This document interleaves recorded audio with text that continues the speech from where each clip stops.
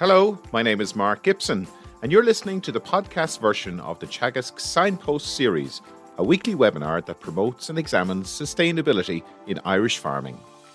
So, first of all, thanks to Mark and the organisers for the invite to speak from the kitchen this morning. So, what we want to look at really for the next few minutes is just the question around feed management and its role in greenhouse gas abatement from ruminant systems. So, what I want to run through for this morning is, I suppose, is just a bit of background and context. Now, a lot of this has been covered already in the earlier webinar, so I don't want to go too much into that. But the livestock industry, the numbers and trends, and what that will mean in terms of the challenge from a methane emissions point of view.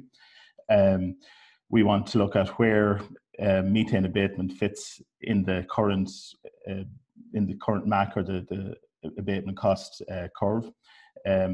So also after that, we just want to take a look then also at methane abatement in grazing systems and where the current research is at from that point of view, and the potential role in particular of feed additives as an abatement strategy. And finally, just to divide the two in terms of the methane as one issue, the nitrous oxide as a separate issue. We want to also take a look at what can be done from a nitrous oxide point of view in grazing systems. Okay, so as we all know, and we've all been reading these things.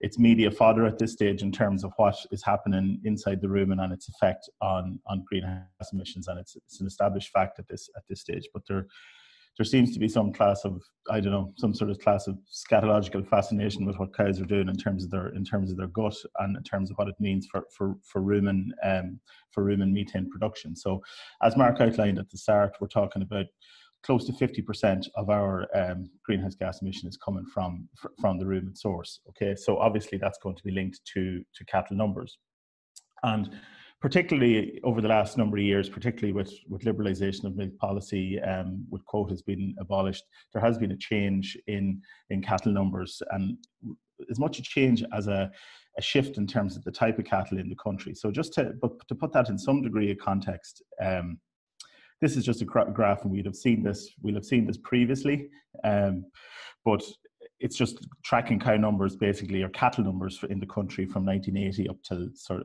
recent years. So really what we can see there is that over that period of time, and there have been various incarnations of EU policy over this period, but there was certainly a slow and steady decline from the mid-90s up to about 2010, and then in advance and since the abolition of milk quotas, cattle numbers have increased steadily since. So obviously, with methane, that's a lot of extra rumens, you could say, in the country since 2011. But you can also see that we're pretty much back in terms of cattle numbers to where we were sometime around the mid 1990s. So probably surprising to some people that total cattle numbers haven't increased beyond historical highs for sure, but still the trajectory is in a certain direction.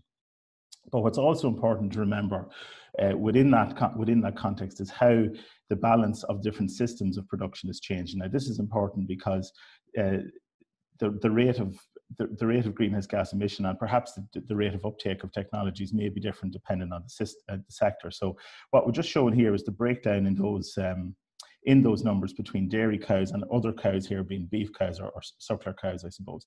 If we go back to 1980, we basically had 1.6 million dairy cows in the country, quite similar to what we have now. But at that time, we basically had about 75,000 dairy farmers milking on average 18 cows each. And we had about 400,000 beef cows in the country. And as you can see, as milk quotas that were introduced, as policy changed, as there was direct payment for coupled payment for sucklers, the suckler cow numbers increased and have remained steady and maybe slightly declining since. So where are we at now? We're now in a situation where we've about 16 to 17,000 dairy farmers in the country milking close to 90 cows on average, with beef cow numbers per farm at about 14. So the reason that I suppose that's important is that from an extension point of view, and there was a lot of talk in some of the other webinars about the need for extension and knowledge transfer to be the key issue here, that we need to drive adoption at farm level. We have seen over the last number of years, I suppose, a professionalization, if that's a word, of the dairy sector, in that we now have a smaller number of larger scale dairy farms, still a family farm structure, very much so, still kind of an owner operator structure, small in relative to some other areas globally, but we have a sort of a full-time dairy system, and we have what could be characterized as somewhat a lot of part-time farmers on the beef side, but with some strongly focused commercial beef farmers also. So it's a slightly different, it's a different environment into which we're pushing our messages now in terms of getting adoption of technology. So that's where we are at the moment, I suppose. And if you look what that has meant for greenhouse gas emissions over that time, you can see basically that emissions are tracking stock numbers, dropping through the mid 2000s and creeping up since maybe 2013, 2014. And as you can see on the chart there, enteric fermentation being a significant part of the overall budget, close to 50%, as was mentioned. Okay. But that does beg the question. This is a real life question as to what how these numbers will evolve over time. Now, the Teagasc researchers in the rural economy section have done quite a bit of work in terms of modelling out what the potential scenarios are. And this chart here is just looking at 6 different scenarios, which are basically a combination of beef cow numbers increasing or beef cow numbers decreasing, and dairy cow numbers either static or increasing. So there's a range of things going on there, but I suppose it's just, we'll see how that develops over time. And obviously, if we have situations where cattle numbers are increasing, if there's a pro rata increase without mitigation strategies, we obviously will have a large issue on the greenhouse gas side of things. So certainly the cattle numbers are one thing, but implementing the mitigation strategies across a broad base of farms is very, very important. I suppose I haven't mentioned sheep in this. Obviously, the other significant sector with ruminants in it. I suppose it's sheep numbers been declining over recent years. We just decided to exclude them from the forward projections, but certainly it's not to ignore the sheep sector either. So look, that's where we're going. I suppose one thing to just to be clear on, we have to be clear on this, that since the rate of change since 2015, since quotas were abolished, has been, it has been of a large magnitude. From my experience out on the ground and looking at, talking to a lot of farmers, a lot of conferences, a lot of people on the ground, and looking at business planning, et cetera, in the real world, perhaps the rate of change in the next 5 to 10 years won't be as large as it was. There was a lot of pent up potential within the system up to 2015, and a very large correction, I suppose, in terms of where numbers are at. If perhaps that heat that's there may or may not continue, but I think it would be slightly, we'd want to be cautious that we take a straight line projection based on what has happened over the last 5 years, because certainly it was a new situation where a lot of farmers found themselves in. They had scope to increase their numbers for the first time in a long time. So we just need to be careful on how we interpret the forward numbers. But anyway, look, that's where the numbers are at. But we also, and anyone who's tuned into the previous webinars, have seen a lot of discussion on the MAC, or the abatement cost curve. So this is all the measures taken together and looking at what they can do from a cumulative reduction on greenhouse gas. So you can see from 0 up to 2 million tons essentially here. Okay, so, and these are the different measures, and a lot of these have been covered previously in terms of fertilizer type, dairy EBI, which is basically a genetic index for efficiency, extended grazing, nitrogen use efficiency. They're all in there. But interesting, and just something that might strike you when you look at where the enteric fermentation or the methane production is such a large part of the overall budget. If you look here, in terms of direct dietary solutions, at the moment they appear quite small on the MAC, and there's a reason for that. We just want to go into that for a moment. It's all of these other issues have been verified, have been looked at what they can do in terms of delivery. But I suppose from a dietary point of view and a direct dietary intervention, we have work to do in terms of making that a larger contributor to the MAC overall. So we just want to take a couple of minutes to look at what's actually happening out there on that. So before we just get into some of the issues and look at what what direct research is out there at the moment. It is just worth remembering that, why are we bothering with this at all, I suppose, and why not just say, well, ruminants are ruminants and they're causing problems, so why would we persist with it? It is important to remember the fundamental reason for ruminant systems and why they're so intrinsically linked to I suppose, human development, societal development over millennia. The simple fact is that ruminants do convert indigestible plant fiber, so cellulose essentially, into high quality food for human consumption. So in terms of a spectrum of spectrum of carbohydrate and lignin fractions, if you go from very simple sugar up to timber, they're all carbon fractions. Obviously very digestible as sugar to totally indigestible as timber, but you come back somewhere in the middle. The human digestive system runs out of road, whereas the ruminant system can also incorporate cellulose, hemicellulose, and digest those. So essentially what the rumen does is it converts indigestible cell wall material into high quality product, and has been very useful for human development over the millennia. So the trick is, can we, and that's where the research is looking at now, can we change or modify what happens in the rumen in order to allow this to continue, while also mitigating the byproduct of that, which is the methane essentially. So if we just look here for 2 seconds and just to see what the actual issue is. The issue is basically, this is just a very simple diagram of a rumen. So effectively, as the animal eats carbohydrate and protein, it's the bugs or the rumen microbes that break down that cellulose and hemicellulose. Okay, they break that into usable product for the animal. So it's really the rumen bacteria that create the useful products from this otherwise indigestible material. But a byproduct of that, process is methane production. So effectively, the animal needs to get rid of hydrogen. So what does methane do? It gives them an efficient means of excreting or getting rid of that additional hydrogen from the rumen. So while we have all this good stuff down here of quality product that the animal can utilize, there is also this byproduct, and that's the issue that we need to really be focusing on. So look, management factors, and there's been a huge amount of work done on this over the years. Management factors will affect the balance of end product between the methane versus the useful product. So for example, very high fiber, too high in fiber forages, very stemmy forages would probably increase your methane production. More carbohydrate, more rapidly fermentable carbohydrate would probably reduce it. Certain oils will reduce it also. Animal type and production level will change it. So an animal that's perhaps highly productive animal with a high level of intake will produce more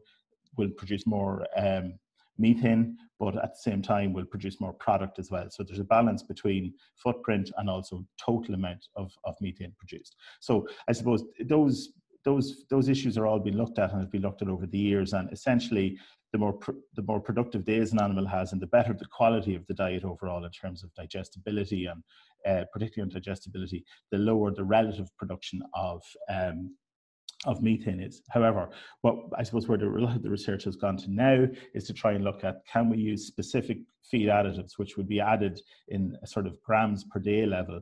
Is there things there that could actually affect the supply of this methane or affect the end product of methane? So effectively direct some of that energy that's now used to produce a byproduct, to direct some of that energy in a different direction for more productive use. So, you've probably all seen these photographs at some stage of animals with packs on their back. So this is just basically a measurement system, the SF6 system, measuring what the methane output is from belching cows essentially. So there's a lot of work done over the years where perhaps animals will graze different diets or graze different types of swards, etc., and measure what the methane. It's just a methane measurement system. There's also in place at the moment in Moore Park the green feed system through the Vista Milk project, where again it's a feed station set up in the paddock and it's dispensing some of these additives in pelleted form, and then measuring as the animals eat those. It measures it also measures what the methane output is. So it's essentially a tower to capture the emissions. Okay, so where's that at the moment? There's a range of these products being looked at the moment, and as I say, there's been plenty of research done in the past on them.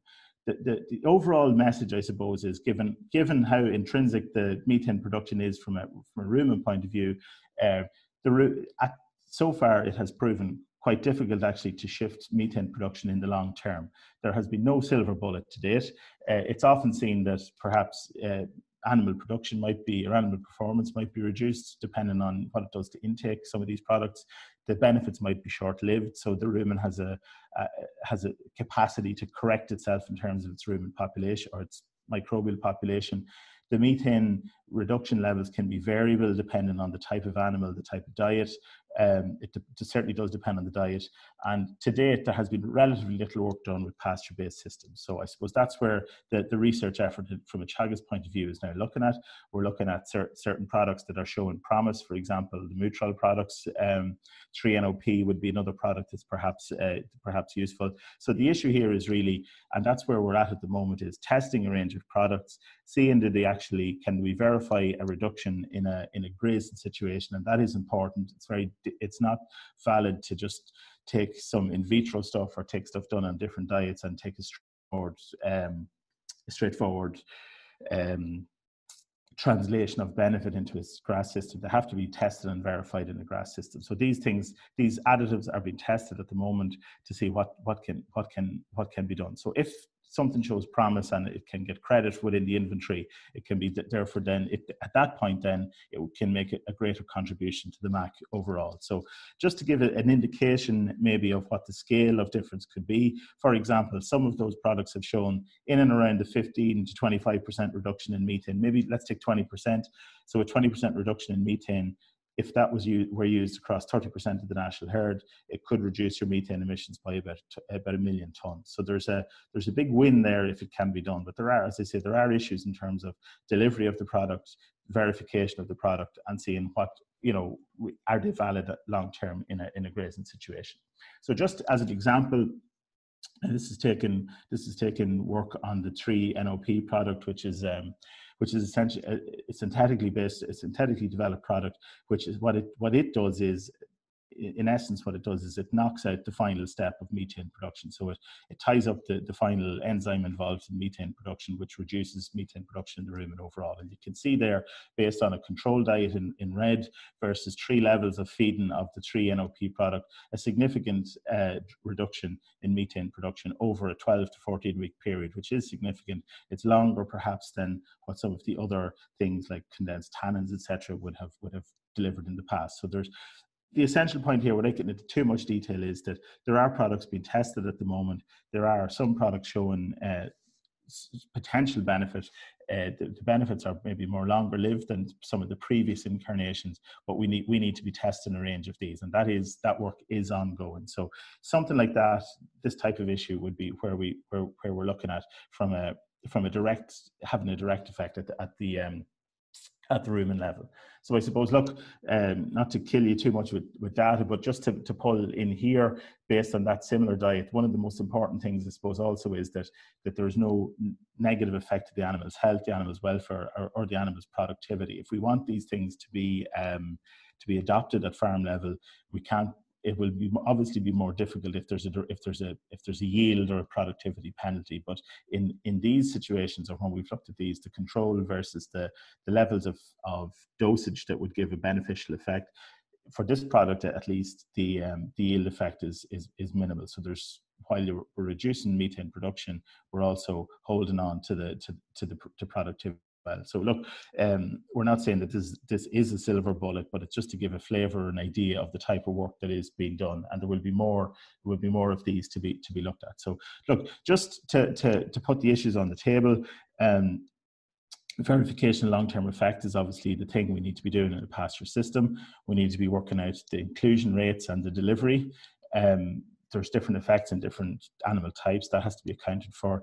There's also the issue of cost and is it scalable? Is it feasible to be manufacturing a product that's included in grams per day? Is it feasible to produce that at a sufficient scale that can dilute the methane emissions across millions of cattle? That's a real question. So it's okay doing it at trial scale, but it has to be scalable for really to have an impact on the industry. We also have to be careful on the production and the animal health effects, obviously on the residues and the toxicity of these issues as well. So there's a lot of work to be done, there. But as I do say, that given the changes in technology, and particularly in the ability to characterize ruminant populations now, the high throughput genetic capabilities now, I think researchers are getting better at getting closer to the answer every time. So that is positive. Just finally, Mark, just not to kill us too much on time, but just to separate the methane from the nitrous oxide, which is obviously the other significant greenhouse gas. Just to give a flavour of some of the issues that are occurring there, some of the work being done. John Finn's group in Johnstown Castle in County Wexford has worked a lot over the years on multi-species swords, so diverse swords, including clovers, plantain, chicory, along with your ryegrass and maybe some timothy as well. So a diverse pasture rather than a simple monoculture ryegrass. So the idea around this would be certainly from a drought resistance point of view, from a reduction in fertilizer nitrogen. So synthetic fertilizer nitrogen can be reduced due to the nitrogen fixing capabilities of these swords. But there's also some interesting work being done in Ireland and elsewhere on the potential for these animals or these swords to reduce the nitrous oxide losses from urine patches. So there are secondary compounds, particularly in the plantain, possibly some effects at the root level as well, that show some potential in terms of reducing the nitrous oxide losses in a grazing system. So we have cattle grazing these and cows grazing these at the moment. We're looking at how they perform in terms of will they perform on the ground at field scale for production systems, and can they have beneficial effects in terms of mitigating the need for synthetic nitrogen, and also maybe having a direct effect at the level of reducing nitrous oxide losses. So interesting work being done by John and his group there. And also another piece of work done in Johnstown also on nitrous oxide, and it's the rate of excretion of nitrous oxide on pasture.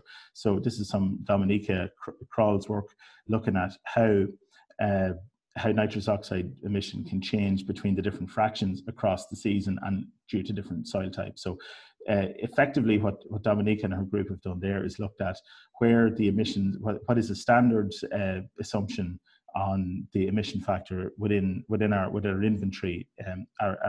Our standard is 2. That would be our emission factor, but Dominica has been looking and showing over a couple of seasons that maybe certainly in spring and summer, the emissions of nitrous oxide in grazing systems from urine patches might be less than the 2 for a significant portion of the season. Obviously, you can see there that urinary N in wet soils in the autumn might be an issue, but across the season, there's promise there to say that there may be potential to look at to narrow down the definitions in terms of what nitrous oxide is truly being emitted from those type of situations. Quickly on nitrogen, I know we've talked a lot there about nitrous oxide and also on methane as well, but just to make the point in terms of when we talk about grass-based systems, whether it's from an ammonia point of view, nitrous oxide point of view, or it's from a methane point of view, it is important to remember that in a pasture system that we really want to keep that as the central part of our livestock production systems. Chemical composition of pasture does change a lot over the growth pattern and over through the season as well. So it can be from a very high protein feed, high nitrogen feed, low fiber feed to a very high fiber, low protein feed, depending on the stage at which it's grazed. So that can have a major effect in terms of what's excreted from the animal based on what it's eaten. So grass is not just simply grass; it stays green, but it changes a lot in terms of its composition. So there has been a huge KT effort, a huge knowledge transfer effort over the last 10, 20 years at this stage to try to move farmers to a position where they will utilize their pasture, that they will capture as much of the energy and protein as possible, which involves correct fertilizer, grazing at the right stage, and grazing at the appropriate stocking rate. So there's a lot of moving parts. Grazing systems are not all created equal. So it's a matter of trying to hit the balance that gives us the maximum efficiencies. Okay, I mightn't go into too much detail in this, but it's just to give a point that, when we're talking about managing protein content in grass, for example, So if we graze grass too early and apply too much fertilizer, we'll have a very high soluble nitrogen fraction, which will be excreted essentially, which is waste to the system, to the animal. If it's grazed too late, our fiber increases too much, which probably leads to higher methane emission potential. So grazing management is a key thing. It drives the profitability of the system, and it also can have an effect on the emissions. And in general speaking, in a grass-based system, which is a positive from a national point of view, generally speaking, it's a good feed to put protein into the system and put energy into the system. We don't really need, in most grazing situations, we don't need to be feeding certainly expensive, and definitely expensive imported protein sources are probably not needed. Perhaps a little energy supplementation for just certain times of the year. Our winter forages tend to be too low in quality, too low in protein, too low in energy. There's a big campaign needed there in terms of to improve management, to improve productivity when grass is not available in Irish pasture systems. And I suppose from an extension point of view too, also what we sort of have to do also, I think from a feeding point of view, is we do need to break this assumed link between protein and quality. I think often for years, farmers in this country and trade as also, and even advisory, we always assume that protein equals quality. Protein equals nitrogen.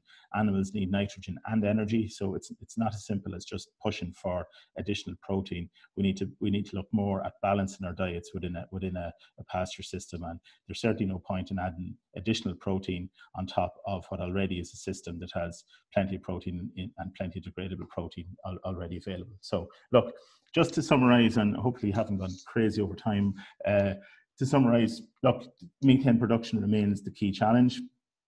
High performance animals and diets, they do reduce the footprint per kilo of product, but perhaps the overall kilos of CO2 may increase. So it's a question of balancing the absolutes versus the footprint essentially. I suppose the rumen-based mitigation to address the absolute emission levels is needed, and there's a lot of work ongoing on that. So far, no silver bullet.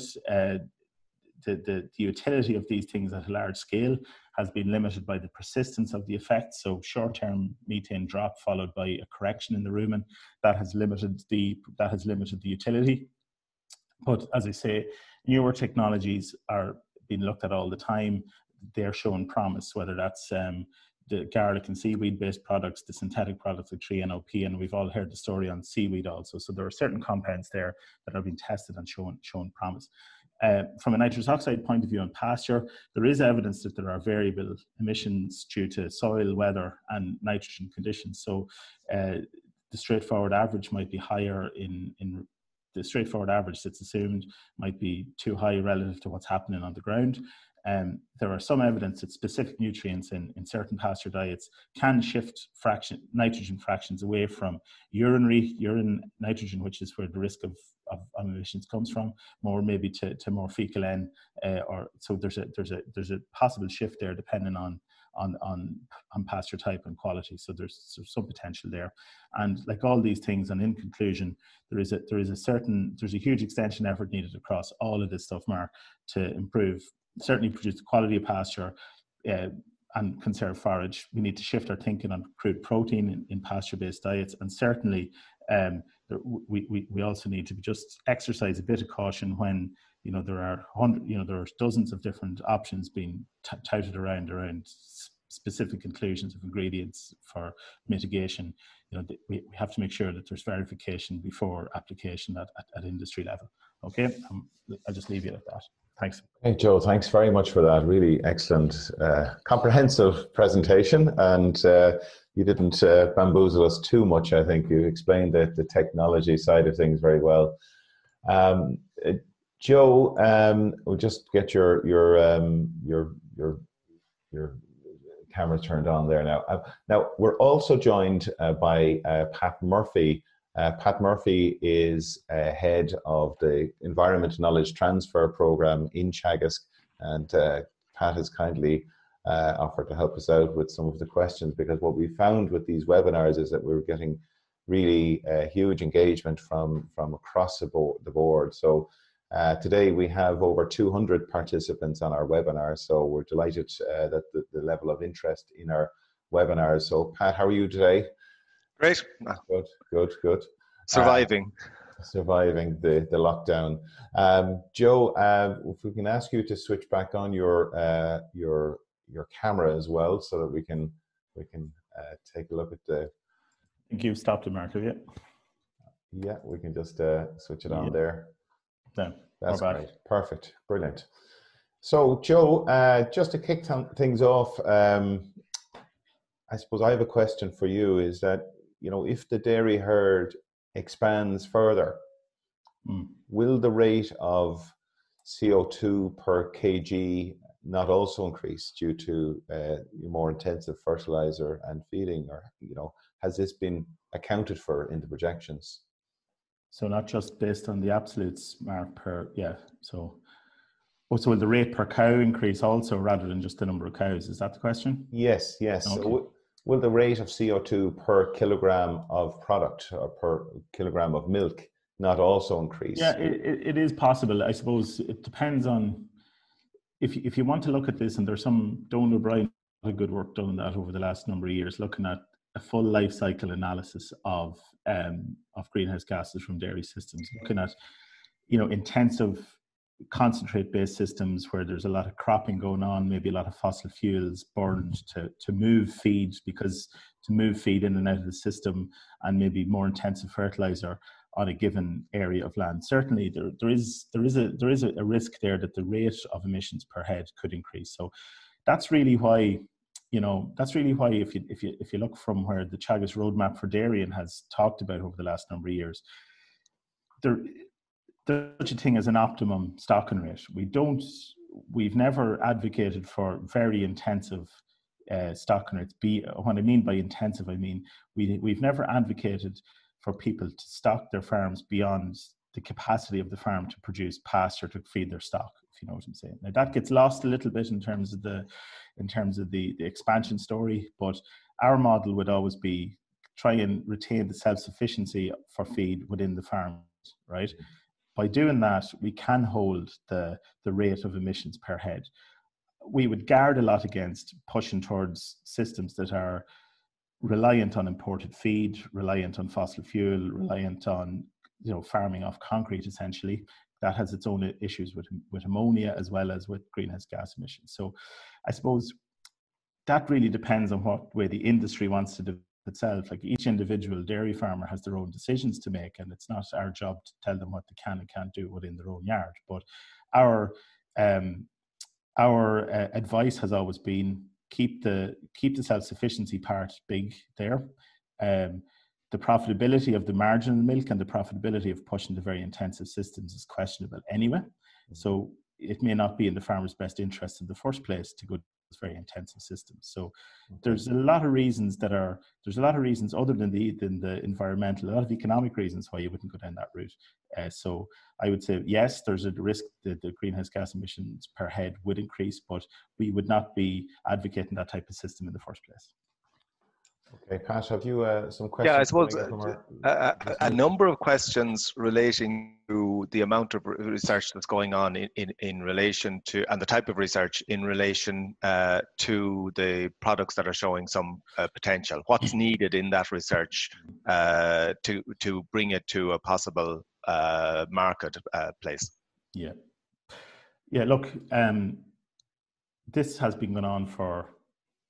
Research into specific ingredients has been for a long time.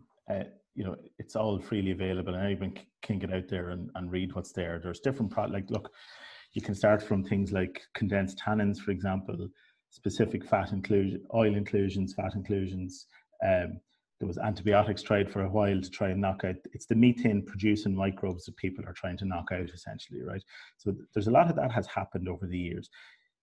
I suppose, Pat, is that it's costly, and it is costly in terms of time and money to investigate every single potential additive that's out there, if you know what I'm saying. It's kind of Me Too type of stuff, well, here's another one.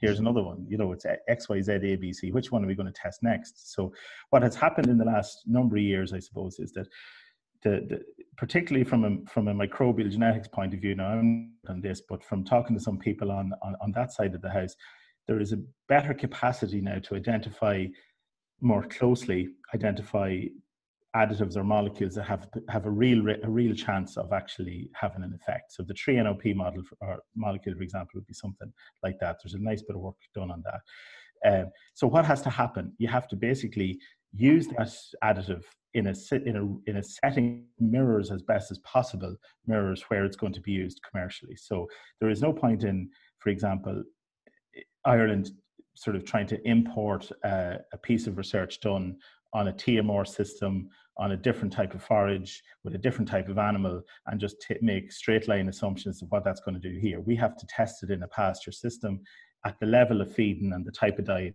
we're feeding, because there is a difference between how these things can work depending on the base diet that they're being used in. So at the moment, through the Vistamil project in Moorpark, being led up by Lawrence Shaluta in there, there is that green feed system is in place, and they're testing a series of these things. Some of them are showing promise. It's too early to say too much about them, but they're showing promise in the way that other, I suppose, how would I say, they're the ones that have been selected for use based on other systems. They're showing good promise that in the range of that sort of 15-20% reduction, but we don't want to be saying too much about this until it's verified over time. I suppose that's the key point. So look, in a one final thing, maybe Pat, just to explain maybe why pasture diets are different. The first thing is that, you know, in dairy cows in Ireland spend their time outside eating grass. Basically, they get supplemented maybe twice a day when they get for milking at very small levels. So there's only 2 opportunities per day to deliver that feed, whereas in an indoor situation they may be eating that additive all day. So that's one challenge. And the second challenge is that Ireland's diets are forage based. It's not starch in it, so there could be slight differences there. So look, I think it's a wait and see thing, and it's the reason, as we said at the start, it's the reason why it doesn't appear heavily on the MAC at the moment. But if something comes true on those things, certainly it has a real potential to shift. It has real potential to shift in addition to everything else on the MAC. It's not that this is going to replace the other measures; it's going to add to them, I suppose. I suppose a kind of a follow-on to that is what a question. What do you think that the acceptability to both industry and consumer of adding chemicals or other substances will be? I suppose, given what's happened I suppose particularly in relation to protected urea. I suppose I'm just after taking a drink of a chemical. It's a chemical called water. So everything is a chemical at some level, you know. So I suppose take some of the products, for example. For example, the Mutral product, a lot of that's based on a garlic extract and citrus extract. Okay. The 3-NOP product is a synthetic product which has its toxicity. You know, that's one of the things that has to be done. The 3-NOP product has been tested for its the risk of its toxicity risk is being assessed also. So all these things have to be for sure. There have been some issues with other additives in fertilizer, for example, on the urea side of things, not what we're using ourselves, but in a different context, in a different jurisdiction. And those things have to be tested out. So for sure, we're not going to start running around adding chemicals into feed willy-nilly. They're going to be essentially organic products that have a capacity to change something within the rumen, and they have to be verified in terms of what they mean from toxicity. That's why it takes a long time to prove any of these things, because the whole suite from what happens in the rumen to what happens in the end product has to be verified. So, but you know, we have to just be a little bit careful. We're not talking about sort of fancy chemicals here. We're talking about a lot of these things are organic extracts in the first place. Joe, we're in the interest of time now. We're a little bit against the clock, so what we'll try and do is do a rapid fire round if we can at all possible, because we want to try and address as many questions as possible. Okay. So quick question here, Joe. What is the optimum grazing time to manage protein content? The optimum time to manage grazing protein content is when the plant has 3 leaves.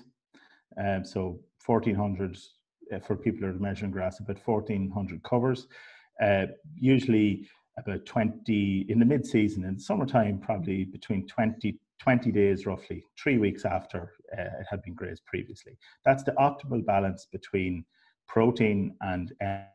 Okay, too early and you have too much protein relative to energy, too late and you have too much fiber. So 3 weeks after it has been grazed previously. Okay. The next question here is in relation to the you mentioned multi-species grassland in your presentation in the context of nitrous oxide, but are there benefits from a methane reduction perspective? I know obviously these multi-species grassland, they provide a more resilient sward and there's drought proofing and so on, but on the methane, direct methane side of things, is there any research to support that? I suppose we haven't done much on that. We haven't done much on it yet. It's probably something that will happen over time. I suppose the bigger focus for the multi-species was, as you said, Mark, drought resistance, I suppose reduction of chemical N, potentially more so on the side of the nitrous oxide, to be fair, in terms of how it changes the utilization of nitrogen within the animal itself. Some evidence that the plantain, I think in particular, can change within the soil itself, can change how nitrous oxide is utilized. From a methane point of view, I'm not so sure on that just yet now, to be honest.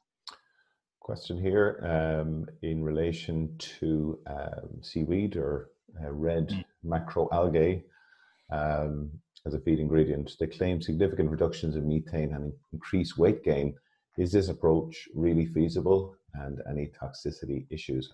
You kind of touched on that earlier on. Because again, look, you have to just, it's a specific compound within the red marine algae for sure. And when you look at effectively what that's doing is it's knocking out the microbes in the rumen that produce the methane in the first place.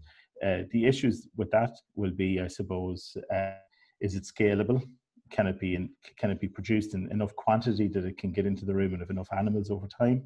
And again, it needs to be tested in a pasture set and tested over a long period of time. There is no point in feeding any of these products for 4 weeks, 5 weeks, and saying, yes, that has had a big effect, and assuming that effect will exist or last into the future, because any of the microbial populations in the rumen, they have the capacity to recorrect themselves over time. So that is the issue. We need to test them in real world situations. And I think this is what the issue is going to be for the next while. It's going to be seaweed this week. It could be something else next week. And all these products will come forward.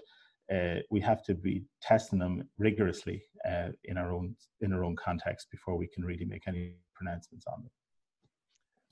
Joe, there's a question here about the stumbling blocks in relation to lowering the protein content of dairy feeds. And I suppose that the tenure of the question is that I suppose we've had a long period where we're using relatively high protein diets right throughout the year.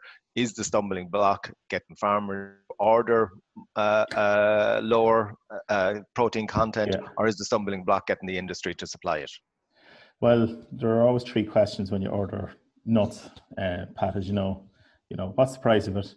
What's the protein of it? And can you deliver it before the weekend? That's the three things that people want to know. The middle question to me is sort of irrelevant, what the protein level is. Suppose, look, historically, protein has to appear on the label. It's a legal requirement to appear on the label. So there is an assumption that protein equals quality. You can have very high protein, poor quality rations, and you can have very high protein, high quality rations. So look, I think there is more and more, I think, particularly on dairy farms, more and more dairy farms have copped on to the point that it's energy content and quality ingredients that has a bigger effect than the protein percent. But protein is used as a shorthand for quality. And I think until that stops, we're still going to get people that think 18% is better than 14%. In a grazing situation, for the last number of years, 14% crude protein across the mid-season is more than adequate. We've done quite a bit of work in Johnstown on winter milk systems, which would be requiring a lot of supplementary protein over the winter period. We have dropped the overall protein in the diet down to 15% rather than 17% or 18%. In the total diet now, down to about 15% with no difference in with productivity at all. So there's very good nutritional models out there now that can allow us to balance our diets at lower protein levels, and we should be making use of them. Joe, there's a question here in relation to some department-funded work being carried out by Sinead Waters on additives.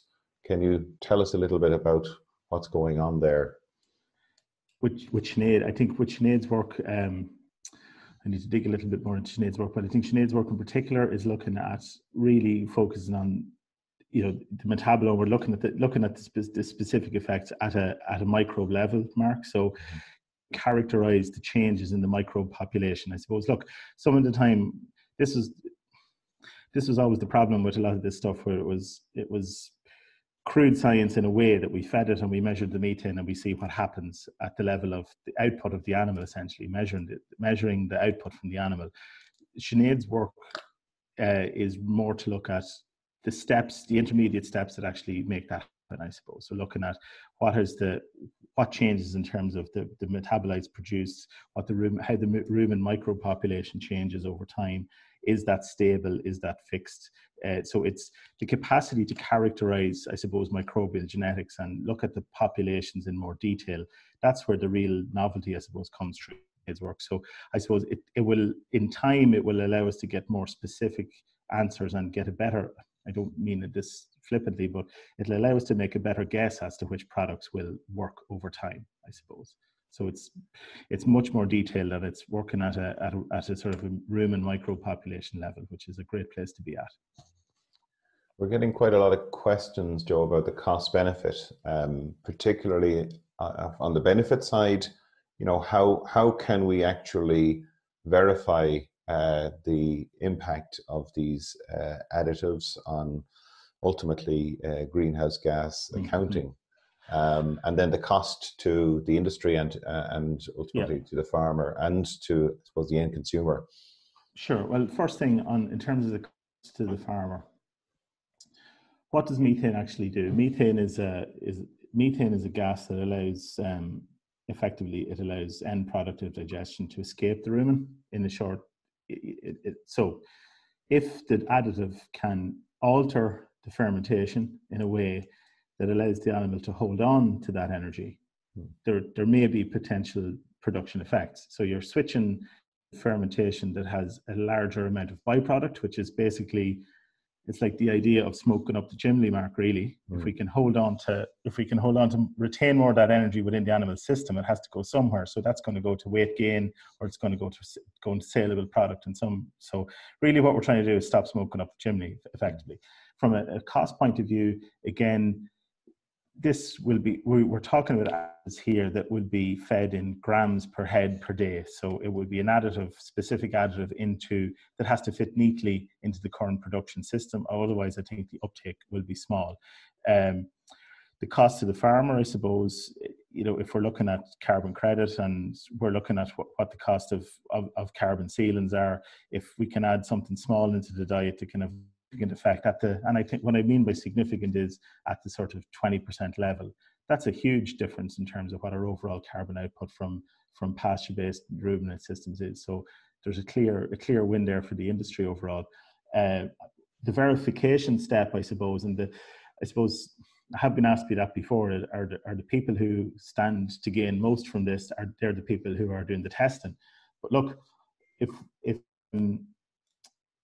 we certainly haven't run away with ourselves with any of the products in the past. There's been so many products tested previously, and we haven't been jumping up and down shouting about any of them so far. So the steps will be, as again, test it, peer review, publish it, test it again, and then it's going to have to go through all of the licensing and all of the verification steps that in any industry that any step has to take. So it's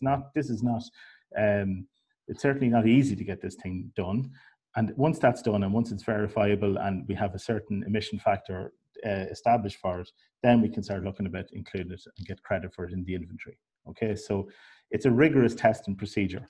It's not something that we're just going to feed some seaweed for a few. Think that's methane sorted. Certainly not the case. Certainly not the case. Pat, have you a few? Yeah, there's a question. How helpful or unhelpful is measuring milk urea nitrogen in grass-based systems as an indicator of protein levels in diet? Milk urea levels.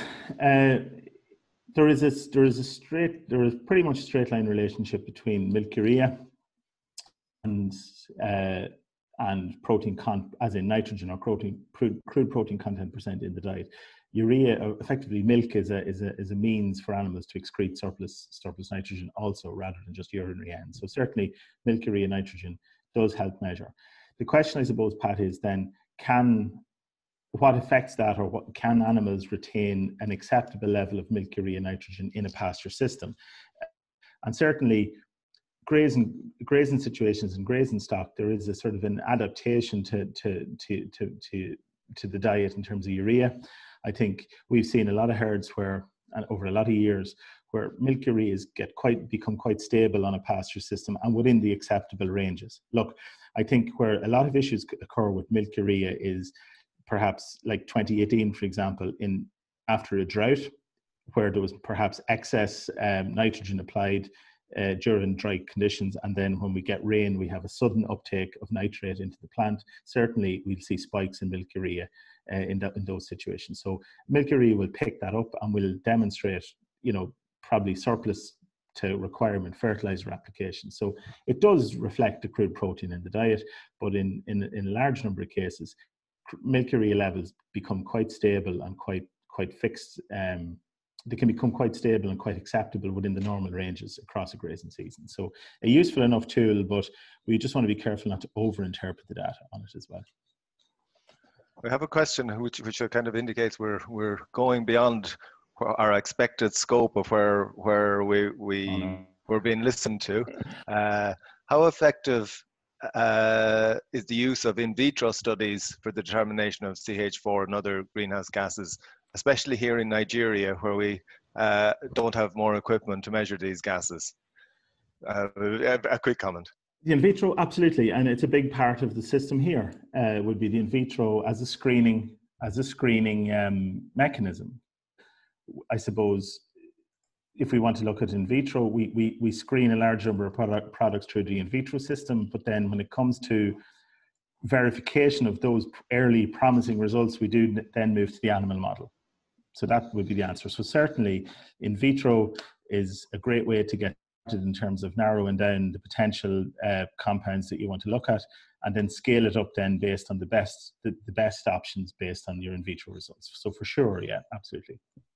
I suppose, Mark, we have a few questions around other technologies, and maybe just a comment rather than a question for Joe, that as the series goes on, we'll be looking at an awful lot of the technologies have capability to reduce mitigation. So things like sequestration, land management, forestry, all of those are coming up in the series. So any of you who have asked questions about that, we will be addressing them on an ongoing basis. But I suppose we keep the questions here to the specific topic.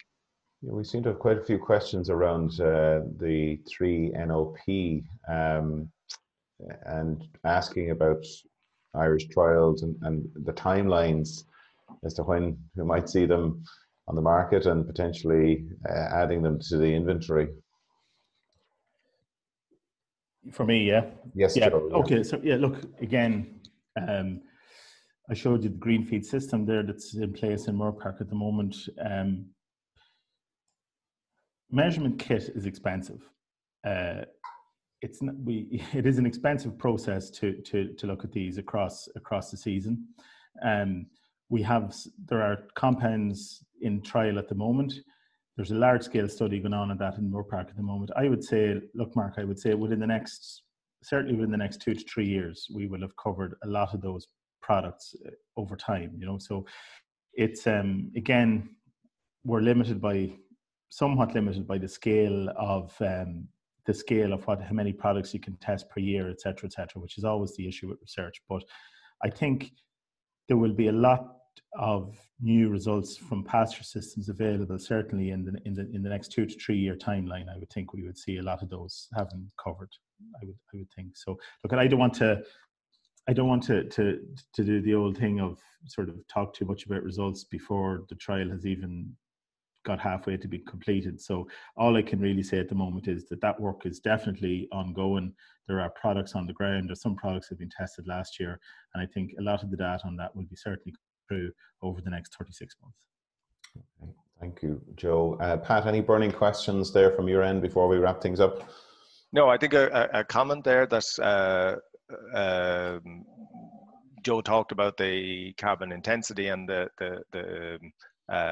absolute emissions, and I suppose what you have there, a comment from one of our researchers, is that the carbon footprint is steadily moving down, but to date has been overshadowed by the increase in absolute emissions due to some increases, particularly in dairy cows. And the trick is to speed one up and slow the other down. Fair comment, yeah. That's fair enough. Okay, Joe, we're coming up to 10:30. I want to thank you very much for the time and effort that you put into your presentation today and the questions. There are a lot more questions there that unfortunately we don't have time for, because we want to confine our webinars to within the hour. So what we might do at a later stage is try and pull together some of those questions and provide a response through our website, or indeed maybe through a future webinar. Sure. If you're open to that. Very good. So I just want to say thank you for tuning in today. I want to thank Pat Murphy for helping us out with the questions, and also in developing this program, along with Andy Boland and Yvonne Maher. I also want to remind you that this will be recorded and will be available on the Teagasc YouTube channel, hopefully later on this afternoon. If you're interested in, if you want to stay in touch with Teagasc, and you can tune into the Teagasc ConnectEd digital program. If you go to teagasc.ie/connected, you can receive monthly updates on latest developments in what's going on in Teagasc, and upcoming training as well through the Teagasc ConnectEd program. So with that, I'd like to thank you again for your attention. You've been listening to the podcast version of the Teagasc Signpost series, the weekly webinar that promotes and examines sustainability in Irish farming. Don't forget to join us live every Friday morning for our latest webinar. For more, visit teagasc.ie. And you can also rate, review, and subscribe to the Signpost series on Apple Podcasts, Spotify, or wherever you get your podcasts from. I'm Mark Gibson, and thanks for listening.